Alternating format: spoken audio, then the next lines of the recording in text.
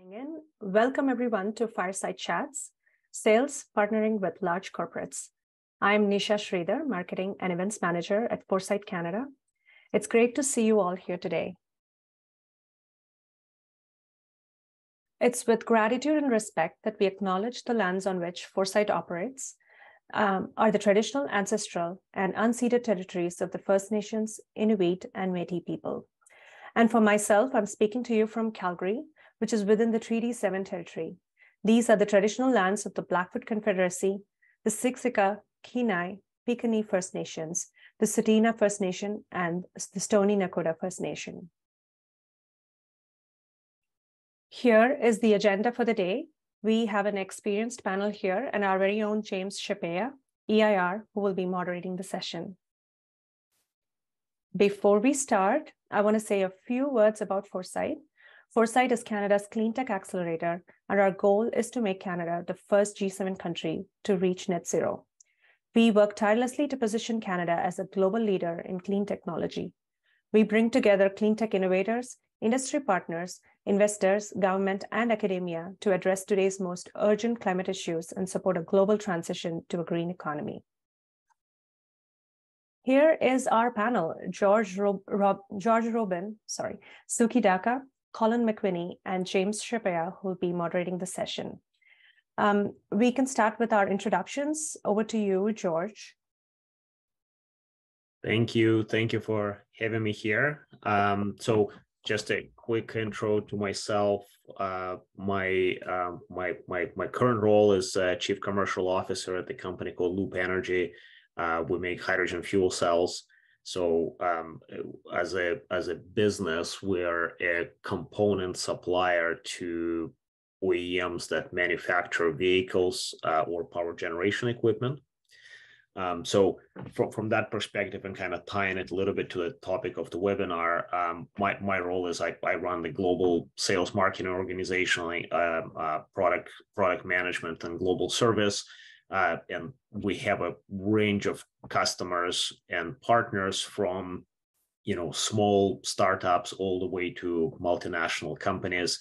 I've been in same or similar roles for about 20 years in renewable energy space and in photovoltaic, in prop tech, like building materials, as well as some of the like microelectronics type situations. So kind of had a fortunate situation to look at the sales cycles from different perspectives in different industries. Okay, thank you, George. Suki. Hi, everyone. Thanks for joining today on Foresight. Thanks for the opportunity to speak with you folks. In my current role, I'm the Executive Vice President for Portable Electric, looking after the revenue side of the business. That includes sales, marketing, and partnerships. Similar to George, I've been in this role in various organizations for the last 20 years. I've worked for Fortune 1000, companies like SAP, software-oriented, right down to pre-revenue startups. And happy to be here and happy to engage and answer and help in any way I can. Thank you, Suki. Now, next up is Colin McWhinney. Thanks. Good morning. And thanks to Foresight for organizing this. I'm one of those weird guys that enjoy sales. And so since I graduated from Western many years ago, I was sort of followed a path of sales rep, account manager, sales manager, VP of sales in charge of about 150 salespeople, and then started my own firm actually during the dot-com days in the late 90s. And fast forward, I'm now owner of two firms. One is Canada's Startup, another is Sales Primer, primarily focused on helping companies actually put together a B2B sales process that sells. And this topic is actually one that I deal with clients a lot, actually, is the challenge and the best practices of how to get into large corporate clients and how to accelerate that sales cycle. So looking forward to talking about it today. Thank you. Thank you, Colin. And over to James, and he will also moderate the session. Thanks, Nisha. Welcome, everybody. Thank you guys for joining us today. as a one measure, just as to help this along. As for those that are joining us, if you do have questions, please put them in the Q&A section. There is the chat there, but if you do Q&A, then it's easier for our guys to actually monitor and provide responses either directly, or they can talk to you about the specific questions you have. This is a topic that I have wanted to address because it's such a big deal about how do you move the ball forward as an early stage company, and what are the pros and cons of working with those large corporates. There's been books written about working with selling to the whales, and how do you do this, and how do you do it effectively, because it can be so time consuming. My background is different. I'm not one of the sales guys. I am actually a finance guy. But that said, I have, when I've been involved historically in working with companies and financing those companies, this is a big deal because it has the chance to either make or break a company. It can provide you market access, but it can also you burn up through a lot of capital or choke you off and then get you shut down. And so those can be challenges where those companies are actually just looking at you to try and take over your technology. So that's some of the things that we want to try and cover today. I'm really looking forward to our guys' thoughts and with respect to this. Maybe I could throw it out there and say, okay, as a startup, your timeframes are really, or early stage company, you really try and move a lot faster. Now, those large corporates have their own timetables, and they can be very different. How do you actually break in? How do you best get access and into those companies, and where do you get into? Because, you know, as anybody that's worked with me, I have my two questions: what's the problem you're solving, and who owns the problem? And if you can't identify who owns the problem in those companies, then you're not able to address it. So how do you work your way through those companies? James, we're happy to kick it off. I'm sure there are lots of experiences and views shared on this. To be honest, like I would actually maybe take one step back and first start from, well, like, what are you actually trying to get out of it as a business, right? Because that, to an extent, will determine where do you go within this organization. And it's like, I mean, some of these companies are like governments, right? I mean, like, it's just a massive structure, and just because you entered in one part of it, it does not mean that you'll be successful in the other.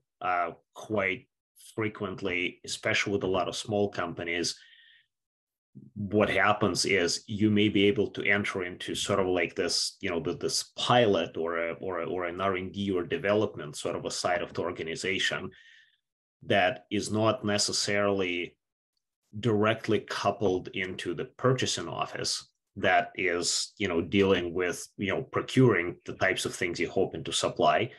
And you may have traction within the R&D pool. You may not get the traction at this stage of development with the purchasing office, for instance, but maybe you don't necessarily want that. Maybe if you're after like a big brand name, you know, validation sort of engagement that helps you from the overall positioning of the company, that may be enough. If you're after actual sales distribution, that may not be the right path. So I would start from defining what are you trying to accomplish by engaging these partners.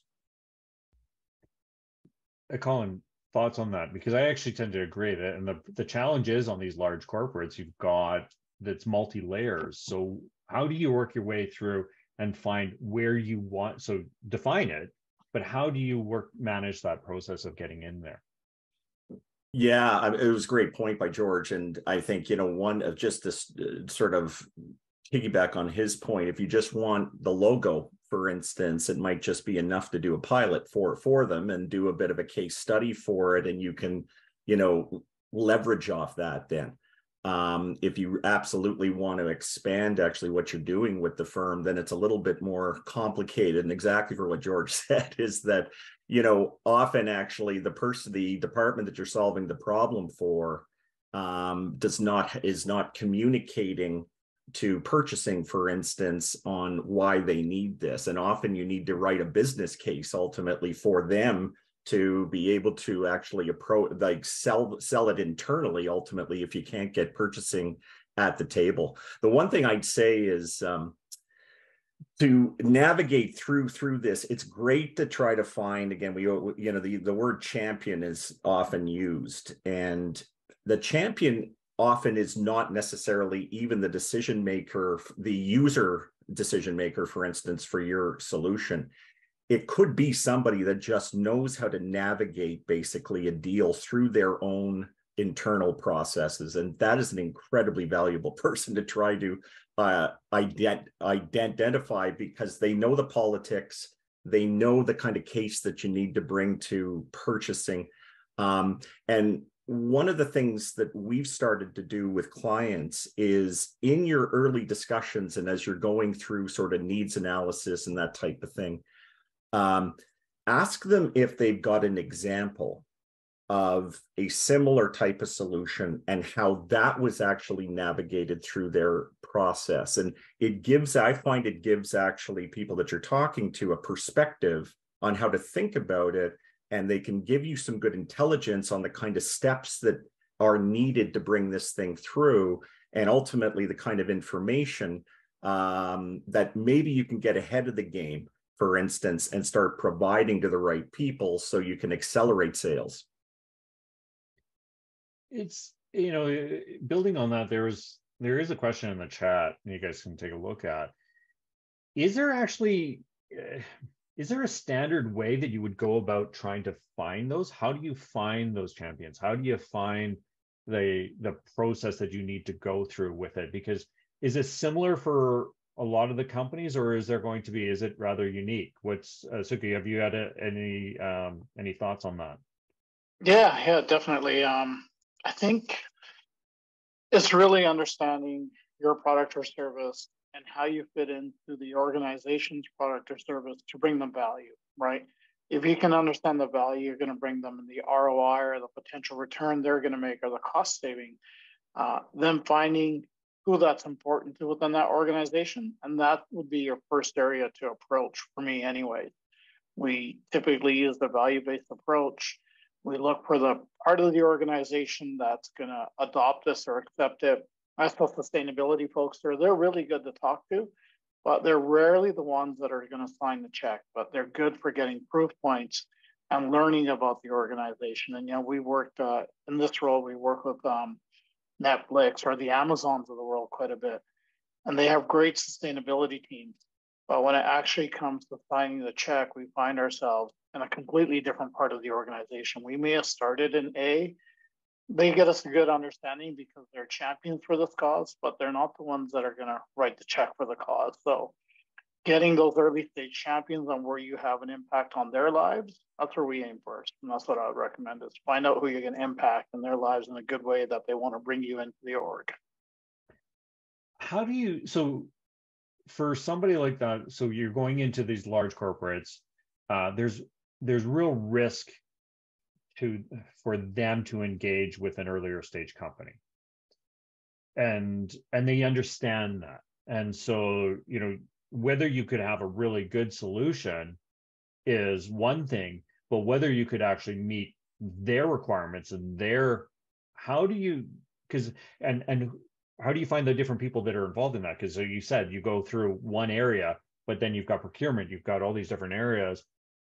Thoughts about a process that you guys have seen that's been effective in managing those things, and knowing how, as an early stage company, I know, well, I need to go to this area, this area, this area. I need to be aware of this. What are those? And what are those? Last part of that question would be, what are the real fatal flaws that, if you're not looking at up front, are probably going to so negatively impact your sales processes that it could not may not actually work. Thoughts?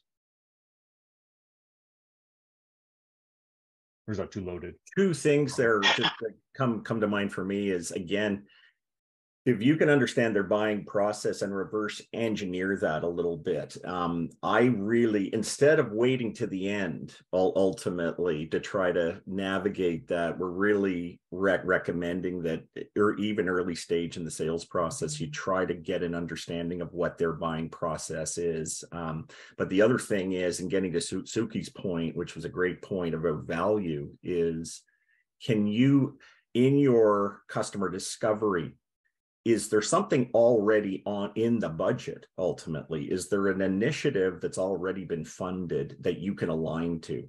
Because that makes things a lot. If you can call what you're doing something similar and align it to or piggyback on something that's already been budgeted for, I find that can really accelerate and make the decision easier for the purchaser, which is what we're always trying to do here, right? It's not something that's new. It's something that they see helping an initiative that's already been funded.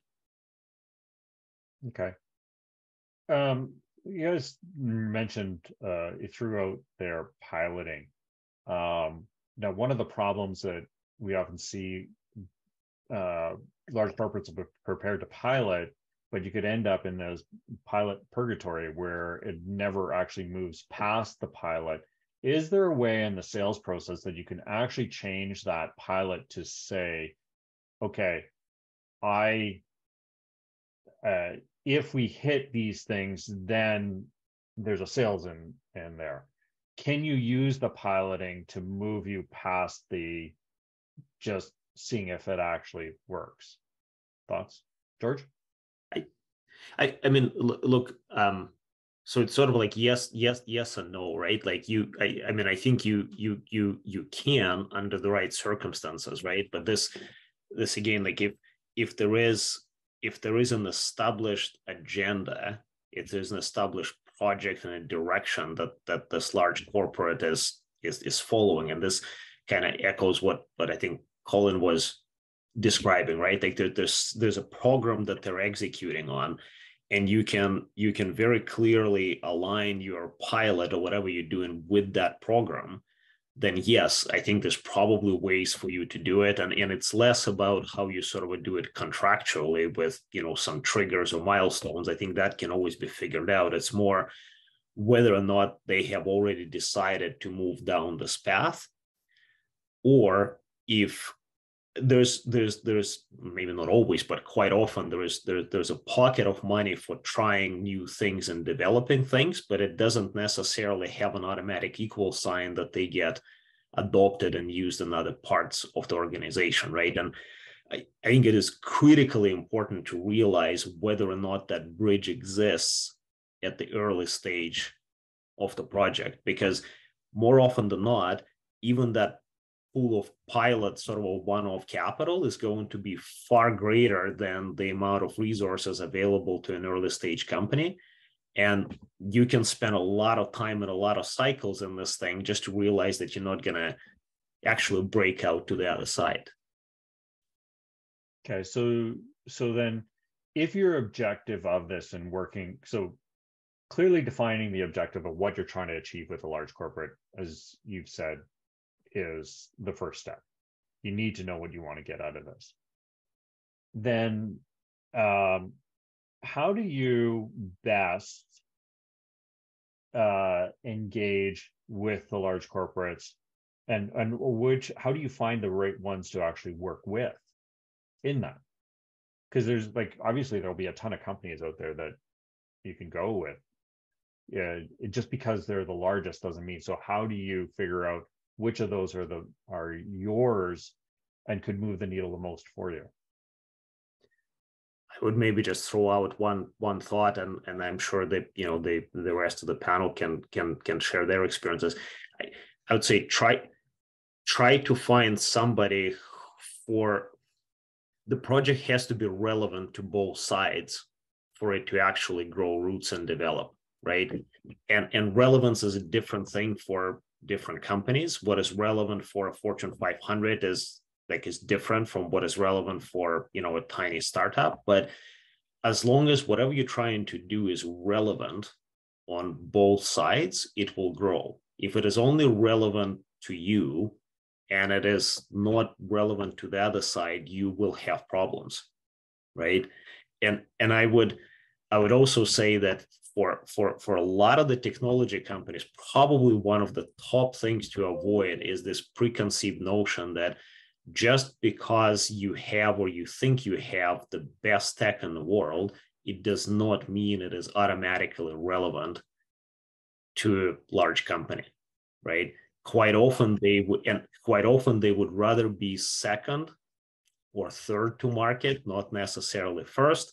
Quite often they would actually take not the best tech, but a pretty good tech that kind of checks a lot of other boxes and perhaps complements more what they're doing internally, right? So just because you have the leading bleeding edge, it does not automatically give you a relevance factor in that relationship. It might, but it's not automatic. And maybe there's a couple things I'd like to add on that.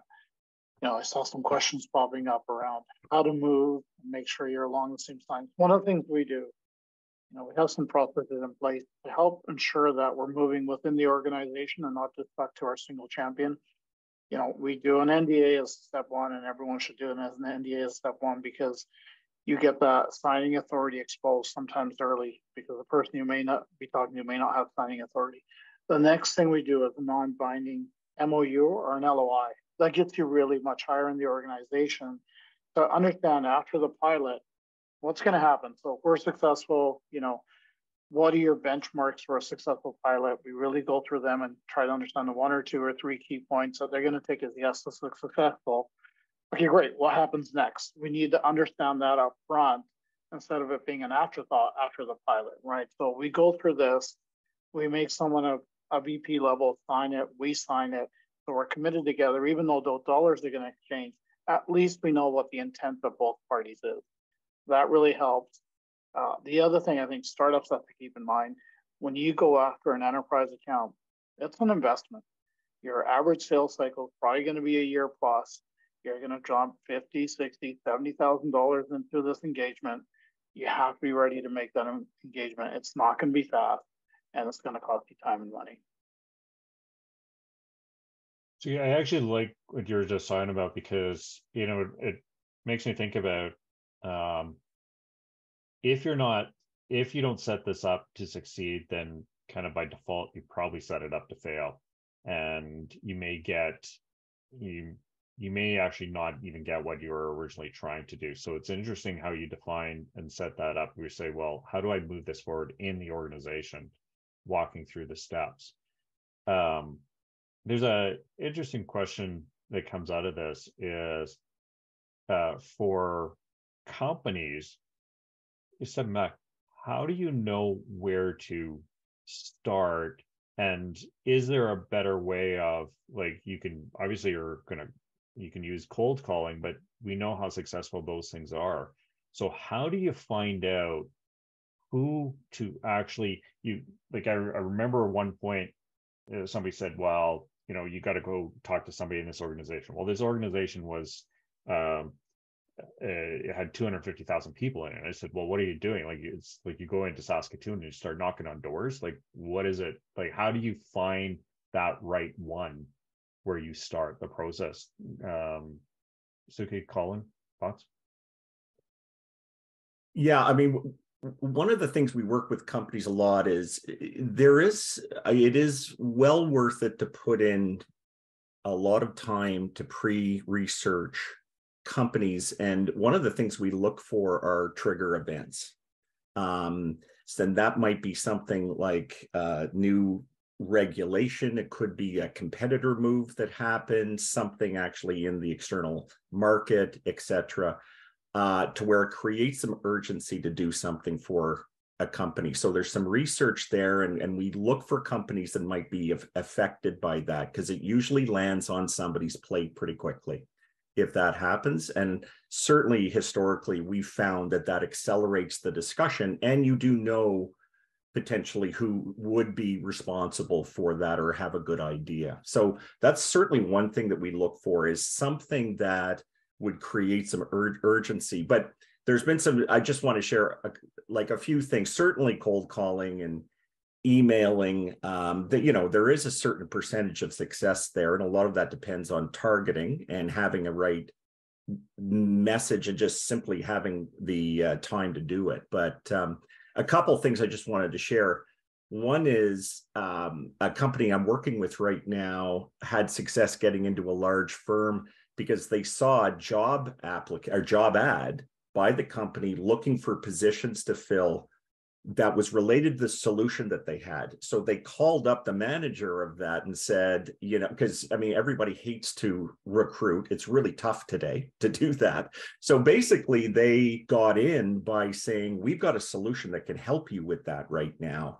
And they actually got into the company ultimately and basically got an initial pilot that way. So there's some way that type of alignment, in a sense, is the company taking any action as well through research that you can align to.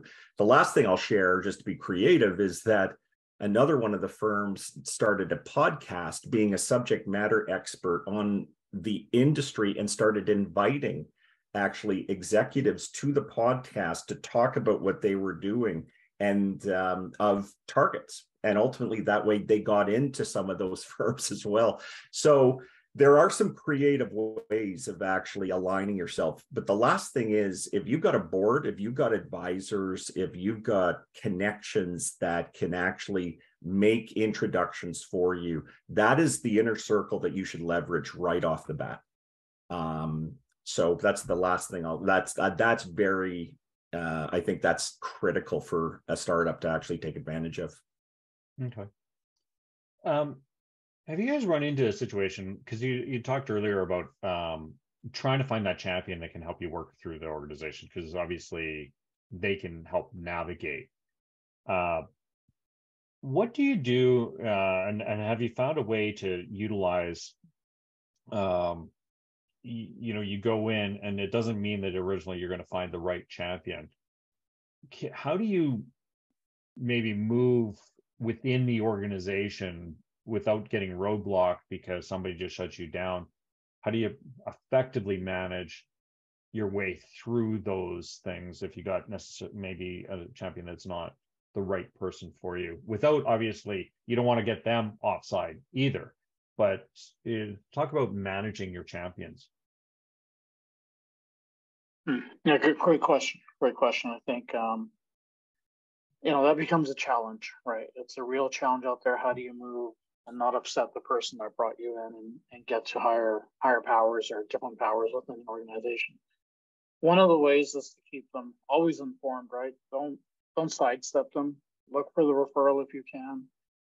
Keep them informed of what you're doing in the organization. You have a conversation, try to pull them in, keep them as a valued asset, right? And you just have to do that as you go along.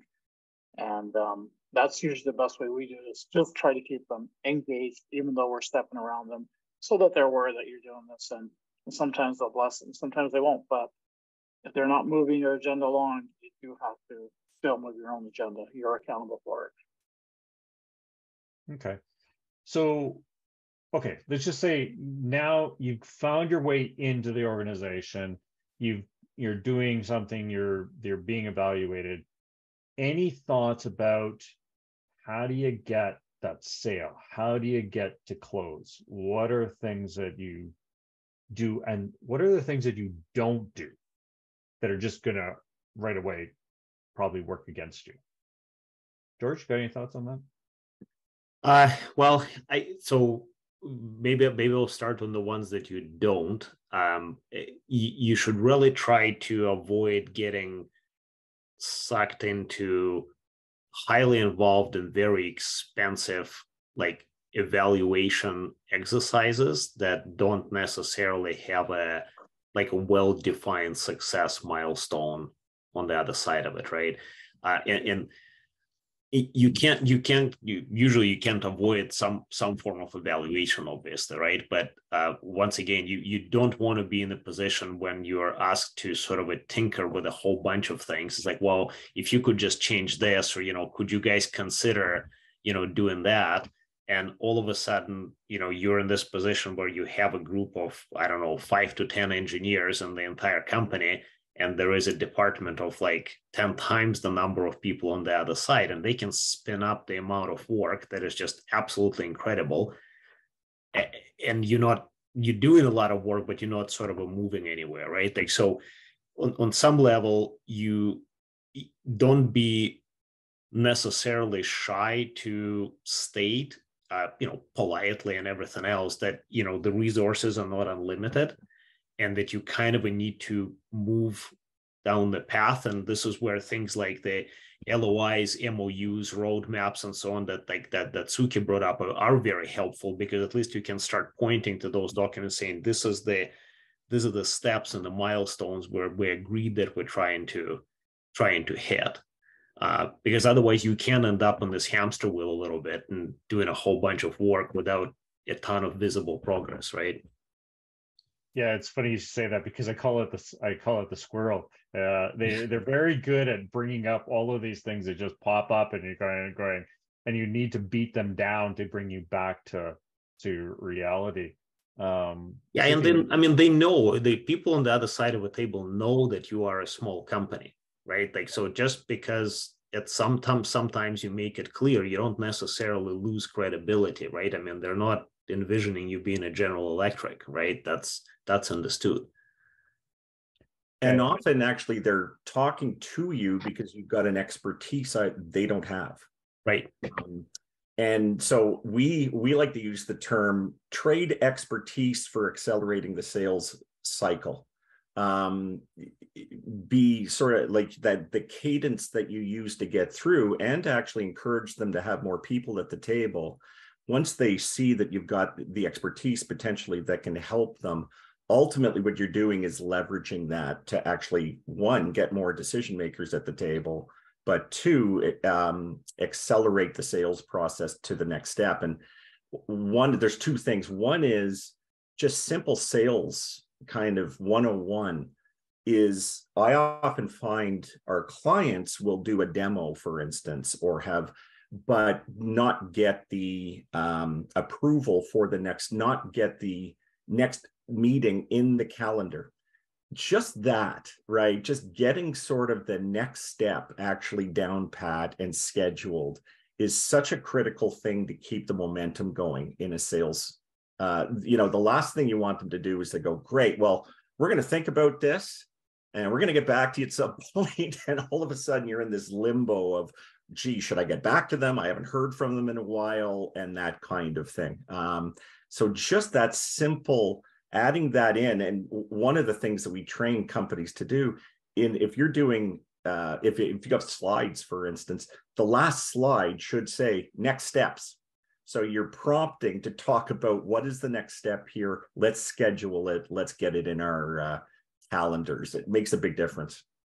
So I think that addresses the methodology for how do you trade off. Like you first step, you want to gain the validation, the credibility inside the organization, but ultimately you're trying to get to that revenue. And by creating that process, so what I'm hearing from you guys is that use the large organization's process against themselves, create a process that they're used to, and so that you can move from, we've now done this, and I like, Suki, I like your point about the LOI, MOUs, and so forth, to be able to say, we just are getting this done so that we can then get to that. Is that correct? Exactly. That's how that works, right? So your MOU might be pilot, pick these three. Okay, what's next? We're going to a budgetary committee, or the pilot becomes a purchase of X amount, right? And how it translated into the company. But the MOU will be your guiding light for how that opportunity is running. And on those, when you're doing the MOU, are you actually outlining who's involved? Because like, how do you bring in, you guys are right at the top, George, you're saying like there's multiple different parts of the organization. Can you use those MOUs and LOIs or whatever, however, to say, this is when these different parties are brought in, and having the large corporate understand that that's, again, establishing process. Yeah, I think you try to make it as complete as you can. Some companies will be great, some won't be so great, because it depends again on early stage company trying to show validation of their product or their technology. You may not have the full picture yet, because for us, like at Ford Electric, we're a brand new marketplace. So people 3 years ago hadn't even heard of the product that we're producing. So they're like, okay, if we can do X, I can get you into the electrification side of our organization where they can definitely help grow this. But before you get that entrance, they want to make sure that you can do what you say you can do, right? So sometimes the LOU is to get a proof point. But now that we've been around, our LOUs now are, we'll show a proof point here, but then we get a commitment for the next 3 years on product flow, right? So they vary depending on your customer and your organization, but you try to get them as detailed and complete to an order at the end of it as you can. I'm going to move a little bit to the risk management and what you need to or not need to do there. And there's a story I can tell you. We took a very large energy company in to do a tour of an early stage company. Now, the funny thing is the early stage company was developing a fusion reactor. And in the tour, the energy company looked around and was actually highlighted that, well, there's all these tripping hazards. Look at all the cables that are on the floor. And I was like, I'm looking up and I'm going, you're not even seeing what's in front of you. You're seeing this. And it's just, they're so ingrained on certain things about the risk management that it can create these challenges for how you engage and how you work together in this sales process. Thoughts about, and like one other one I have is an aerospace company realized that they were so bad at this that every company that they engaged with, they actually were killing. So they had to change their process and make sure that the legal department of the large corporate stayed out of this process because it just went so poorly. Thoughts about that part of the engagement process together, because you are going to be very different and you don't have all of the documents that they necessarily have. Or just at the absolute minimum, be realistic with yourself and what you can and cannot do, right? And it's quite helpful if you can get either from other folks that may have dealt with this company or from public documents and whatnot, what would be the level of requirements that they would impose on you as a supplier or a partner for this particular type of engagement. Again, it will be different depending on what you're trying to do, right? But you're absolutely right. I mean, tripping hazards on the floor is one thing, but the other one is, look, if you're actually going after a role of a supplier to a large organization, I can tell you, let's say in the world that we're in today, I can nearly guarantee you that a company over a certain size is one of the first things they're going to ask you in their RFQ process that you're going to end up in at some point is whether or not you have ISO 9001 certification, right? And if you don't have one, the purchasing office is just not going to deal with you, right? So just be very, very realistic. In the industry that you're in, there will be some things that are nice to have for this big corporates, and there's some that are going to be an absolute must to have. And if you know for a fact you don't have it, either try to sort of engage right up front if they're or somewhere in that early part of the process, whether or not you'll be able to navigate through it, or frankly, maybe you're barking up the wrong tree at this stage, right? And you need to actually go and cut your teeth on something a little bit smaller in the earlier stages. Yeah, that's a really important point. The alternative to that, potentially, if you do find out that you just don't want to play in that sandbox because it's too difficult at this point, some of the clients that we're working with actually find strategic partners that do have all of that can actually rep their solution as part of ultimately the relationships that they already have, or or they will get. That's actually a great point, Colin. And I very specifically, again, this automotive space is, somewhat, well, again, not unique, but it's very exacerbated from the, sort of certifications requirements and so on. And so if you take like Loop, for instance, we tend to supply directly to the OEMs in like regional, niche type markets where those are smaller size players. And we usually what is called a tier 2 when we're dealing with multinationals, simply because like there's almost no way for us to meet all the requirements with tier 1 if you're dealing with somebody a size of Daimler or Volvo or something like that, right? It doesn't matter how good your product is, you're just not going to get there. So, like, I like the idea of a channel like that supply to another party and work your way through. That's actually kind of interesting. There was a question: do any of you guys have or can point the audience in the direction of what a good LOI looks like? I actually would love to see one. Those are things that does somebody have a template that is really good that can be utilized for that? Think about it. I can share one with Nisha after the call if you like, and then Nisha can distribute. That would be fantastic. I would love to see that because I think it's actually super important and would help the thought process. What are your guys' thoughts when it comes to,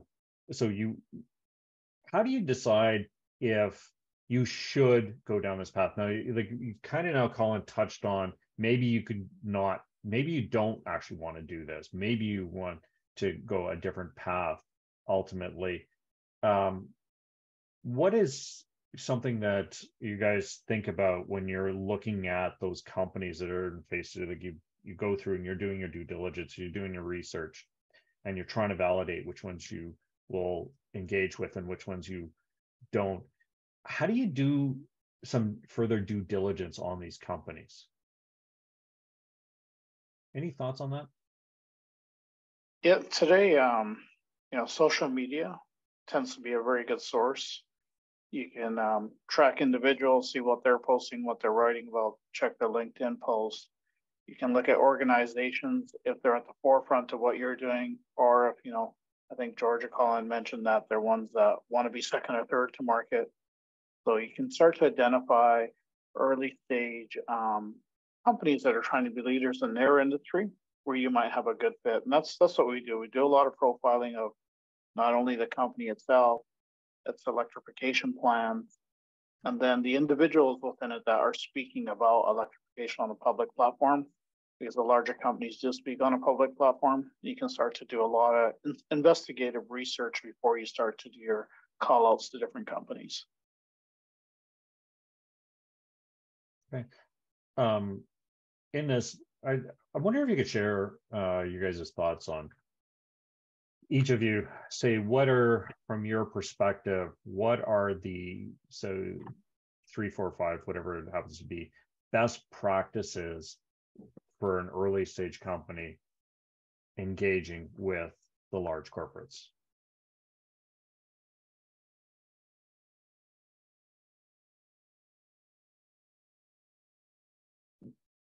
The one thing I would say is be very targeted and become an expert in their business ultimately as much as you can. What is their key business drivers? What's their value chain?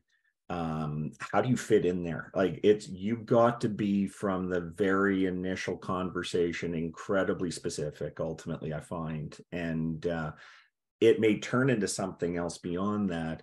But that sort of research Suki was talking about, I just find is really important. And make sure that, again, from a startup point of view, you don't have a lot of resources. So ultimately, you want to make sure you're doing as much as you can to be targeting the right kinds of companies based on that, and make sure that you're confident that you've got a value proposition that fits initially. So I think that's step one. Okay. Yeah, I agree with that, and maybe to sort of expand a little bit. you're small, they're big, you have limited cycles, you want to have as good of a filter as possible when you're sort of starting this exercise, right? And it's really hard to precisely define from the beginning, like all the criterias of success, right? But in mathematics, they have this sort of the concept of required conditions and sufficient conditions, right? Like you may not be able to say what's like totally sufficient, but you can usually identify things that are absolutely required, right? So you start from here's what I want to get to, here's what I need as a company. I'll make an example because it might make it simpler to understand. So 3 years ago, we launched our fuel cell product into the market. So back and said, okay, we want to actually put sales on the board within 12 months. That's the goal. That's what we're going for, right? So we're going to try to target certain customers. Well, what are the absolute required things that they need to have? Well, I can tell you, like in our world, if they do not have, remember, we're selling to companies that make vehicles, right? If they don't have an electrified vehicle platform, there is absolutely no way they're launching this product in 12 months. It's just not going to happen. So anyone who doesn't have an electric vehicle already, just take them off the list. Like for the purposes of this exercise, they're not a partner, right? If they're a company that operates in the market where they need to move like hundreds of thousands of units to make the business economics work, it is probably not going to be the customer that you're going to go after, because today, based on sort of a market penetration rates, you're dealing with people that want to launch products into markets that are single thousands, perhaps tens of thousands of units, right? So once again, go into the box where it may be a big company, but they have a business model that allows them to play in that space. And like James in the finance world, right? There's no point going to Goldman Sachs and asking them to raise you $2 million, right? Like it's just not going to happen. They don't have a business model to do this, right? Even though they're a fantastic brand name and a fantastic company. So if you can kind of be very clear, here's my objective, here is a screen, I'm going to just take away a bunch of stuff that doesn't fit, then it will at least narrow down the universe and increase your success chances, and then you enter into your engagement cycle.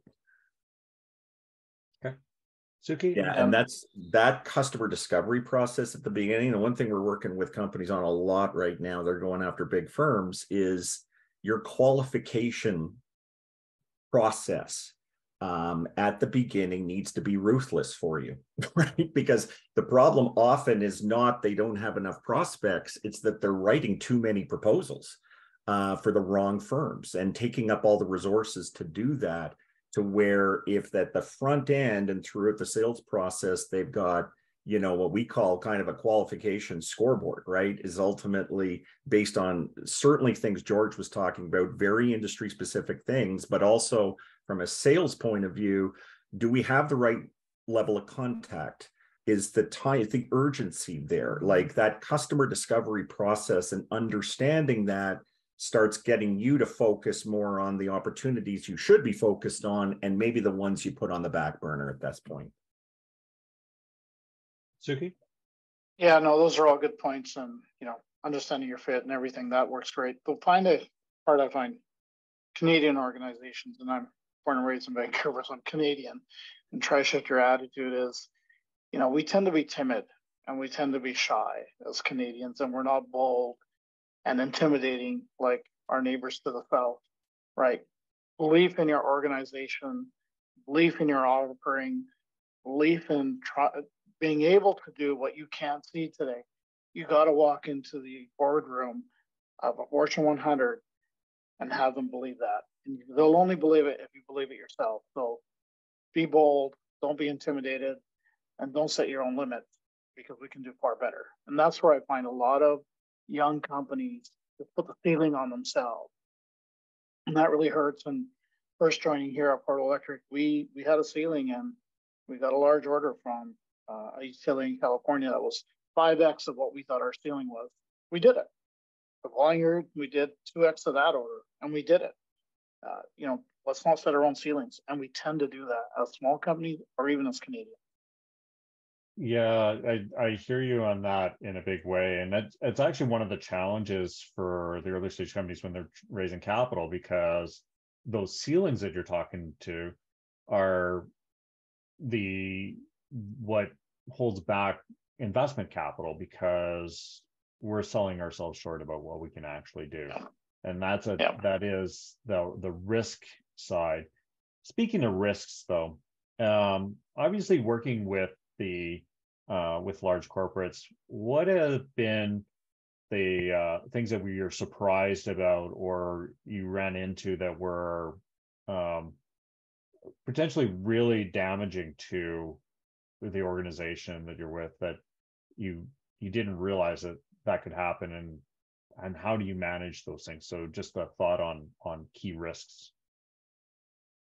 Yeah, one of the things that I find, anyways, the customers we deal with, they could all probably do what we're doing. It'll take them no time to stand up a 100-person engineering firm, throw $10 million, $20 million at it, and replicate, right?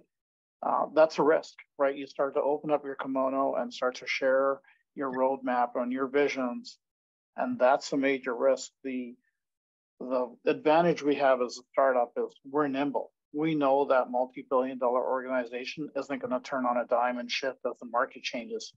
Early stage markets are going to change many different directions before they start to settle down to a mature market.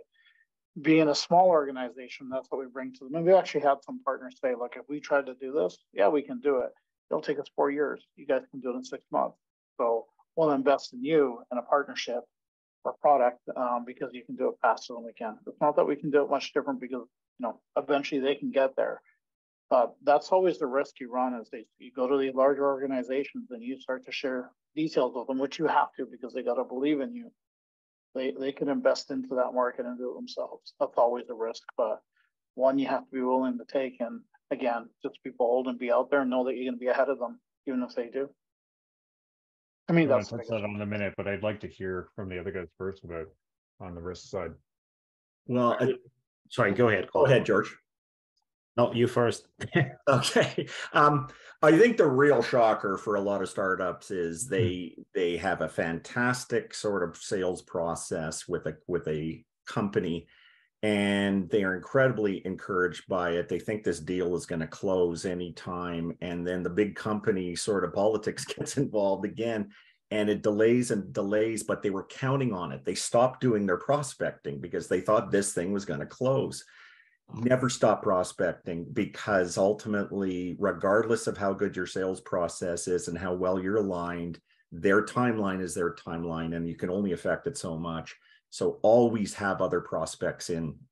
Too much business can be, is a problem that can be solved. Ultimately, again, that's my thing is I see discouragement on a lot of founders because of that. Is why hasn't this thing gone through? And ultimately, again, you've got to keep the wheels going and keep prospecting, and because they'll start to drop on their own time. Fair enough. George? I agreed with both of the points that are made, and to expand a little bit on what Colin brought up in particular, be very, very, very, very careful in things like exclusivities or those types of setups, because one of the things that can happen is when you, and more often than not, as small companies would tend to look at engagements with a large partner as a validation to what we do, right? It validates that the product is relevant to the market, validates the technology works. More often than not, the companies will try to leverage it then to raise capital, because let's face it, chances are they're probably in that mode at some stage, right? And this can, if this relationship is not following through and not growing for whatever reason, which can happen for completely unrelated reasons to being the product and the tech, it can backfire very, very quickly, where people would actually look and say like, oh, so that means there's something wrong with what you are doing. And you really don't want to paint yourself into that corner, and it can happen with exclusive arrangements, it quite often, and I've seen it happen a number of times where folks would sort of like accept strategic investments, right? And they would do this sort of like, yes, there is an equity investment, but it comes with a business side of the agreement, and we gave some territory and whatnot for that. Well, more often than not, the strategic guys are not really looking at your equity the way the investors are going to look at it, right? Like they're actually, so basically they just paid for the rights to a market, and the shares are kind of a gravy. Yeah. And then they just, all of a sudden, they just decide to sit on it because their timelines and their relevance is very, very different. All of a sudden it's like, oh, well, he's not really doing anything with it. Clearly they're the experts in the space. That means there is something wrong with you, and that becomes a hindering issue for other situations, right? George, you're so right. And it's actually something that a lot of early stage, they think that they are getting into a relationship with those large corporates, which is a really good thing. And to your point, they may even invest in you, but that investment is never going to move the needle on their returns. Correct. And you're right, where if they, for whatever reason, decide to sit on or abandon or whatever, then they could literally buy you out of bankruptcy, because, by the way, you're not raising any more money. So you're done. And they may love the technology so much that it's a clean way for them to do it. So, and large corporates have been known to do it. Well, whether they're doing it on purpose or not, I'm never going to say. But that is such a huge risk that you have to be prepared to manage. So exclusivity is a bad thing. Those having them on where you don't have a balance of power with others, where you've shut down somebody else working together. And yeah, Colin, you're right. Like the pipelines, these prospect pipelines are very leaky. There's things that just fall out and they don't make it to the end. So if you're not continually pushing things into that, it's just not going to work. So there's a lot of benefits to working with these large corporates, because they can provide you market access, they can provide you product validation. And I do thank you guys for the time that you've spent with us and shared thoughts. It's hugely important for all of us to be able to work with the enterprise customers as well as the other ones. So just managing those risks has been very, I've really enjoyed your thoughts on that. I think we're coming to time. Got 2 minutes. One last thought from each of you in dealing with this, and then we're going to have to bid adieu. Colin, just start say, with you. Please. Sorry, I keep Colin. piping up. Sorry. Is there, Colin, go ahead. Sure. The last thing I'd say, what is becoming actually from a sales point of view really important, I find, is, often the solutions you're introduce change management as well. So you actually, not just the solution you've got, but as part of the solution that you've thought through actually the implementation, the onboarding, their employees actually, and you communicate a seamless process to do that and have thought through that. I find actually being a real distinction actually with a lot of firms. It's making the difference in a sales process and can really separate you from the competition. So just wanted to mention that we're seeing that being a big deal these days. Thank you. George.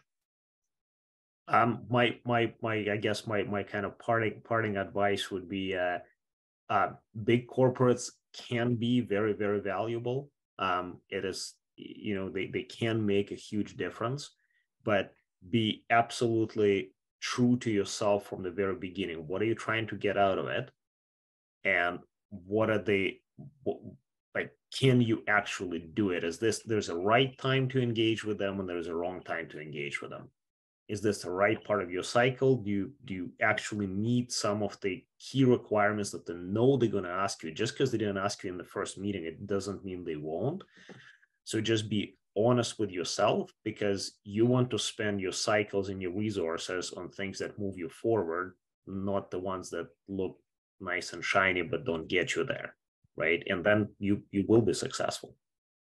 Thank you. Suki, last words. Yeah, I think I just want to resonate a little bit on what George said. The cycles are important, right? Large organizations, large cycles, they take time, they take money, and they may go nowhere. make sure that you are filling your basket with large and short cycle business. So you do have run rate business that keeps you functioning, keeps your product moving, keeps your R&D moving. And then if you land a big one, that's fantastic, but don't rely on it solely. It's high risk. Thank you. Thanks, everyone. Much appreciate your time. Nisha, back to you. Yes, thank you, everybody. Thank you for joining us, and thank you to our panel members too. Please note our next session is on April 18th, fundraising, financial venture capital versus corporate venture capital. Thank you, and see you next time. Bye, everybody. Thanks, everybody. Thank you all.